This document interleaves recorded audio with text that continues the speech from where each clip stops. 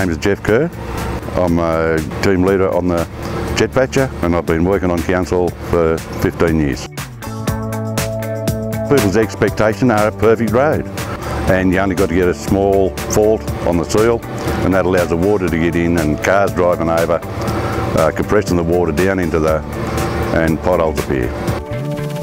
When the weather dries out, we use the jet patcher, and that covers, they'll fill in the pothole and they'll cover an area around it, and that keeps the water out. My name's Luke Koski and I've been with Orange City Council for 5 years now. My job role is jet patching the roads. We use emulsion and stone all in one. We just spray it all together into the hole, give it about 10 minutes to dry and it hardens up. We can't use it in wet weather because if there's water in the potholes, the emulsion won't take. Jet patcher, like I said, it holds a bit longer, but it is a band-aid job till we get to better weather and start the major works. Temporary road repairs, whether they're in the rain or whatever, they're to make our road network safer on a temporary basis until the road goes on the schedule for rehabilitation.